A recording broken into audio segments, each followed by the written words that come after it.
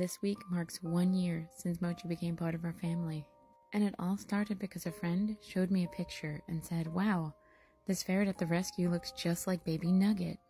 Waffles, Nugget, and I traveled 10 hours to meet her, and at first she was a little shy. But Waffles wanted to play with her, and Nugget gave her space. And soon enough, she was no longer running away from Waffles, but standing next to him ready to play.